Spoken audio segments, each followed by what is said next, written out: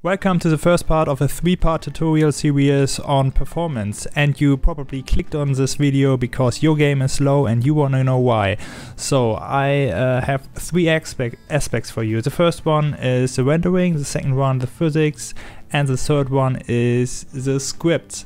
And these can all be slow. We start with the first one in our first video, and this is rendering. So what I did right now is I created this monkey in Blender, as you can see here. I exported the monkey, just drag and drop it into Unity, and I have a spawner script that spawns this monkey head over and over again. And let's have a look what is happening here. So I have 5 frames per second, which is pretty low, and I even can just move in the scene. So what can we do about it? So if you're using Blender, this is very simple.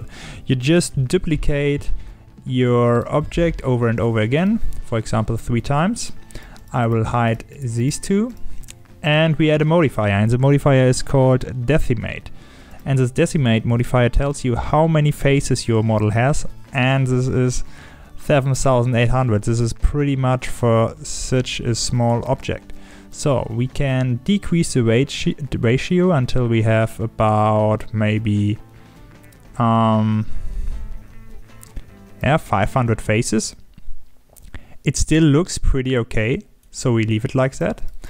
And then we do the same for our third copy, and we will get really low here.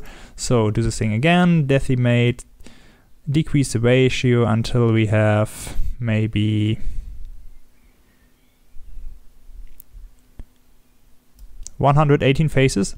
I think this is good. So just bring them back up, just mark them, and we will export them. So back into Unity, our monkey looks a little bit strange because multiple models lay over one another. So we will add a component called LOD for level of detail.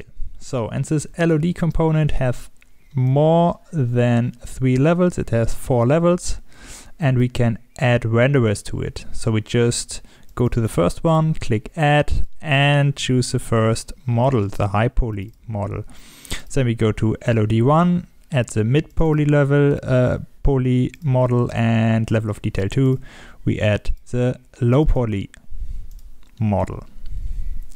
And now what we can do is we can just drag and drop the camera and see when Unity switches between those models as we go far away from these models. And we even can adjust these level of details.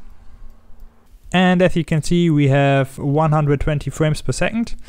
And if we go around here in the scene view, you can notice the effects between the switches of the model, but you can really move very fast around, and it's way better than before.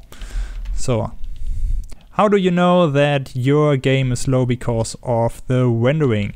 So you can use the profiler. The profiler tells you what Unity is doing. So for example, let's stop here. You see how low your profile or your CPU usage must be to reach a 60 FPS mark, a 100 FPS mark, and a 200 FPS mark. And you can hide and bring back the components of it. So here's the rendering, and it takes about 10% of the complete scene.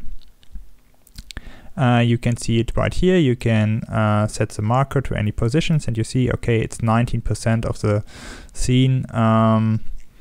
The rendering is going on, and the other is just the vertical sync. This is because my monitor only supports 120 frames per second. So Unity will wait until my monitor is ready.